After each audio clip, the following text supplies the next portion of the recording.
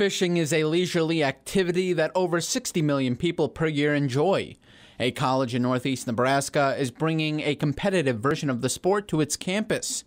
Braden Sharp, a senior at Wayne State College, created a club fishing team that has been competing in tournaments since May.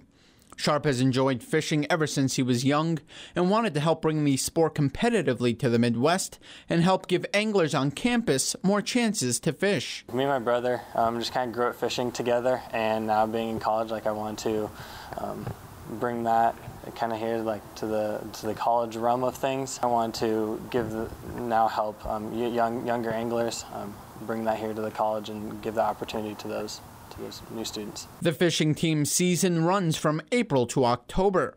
The team competes in multiple tournaments and club circuits and against other colleges as well. Competitions are two-person team events with scoring based on the top 5 heaviest fish caught in that tournament. Wayne State finished in first place in a tournament in May and in the top third of a tournament in June. To join the team, Sharp says students need to have at least a 2.0 GPA.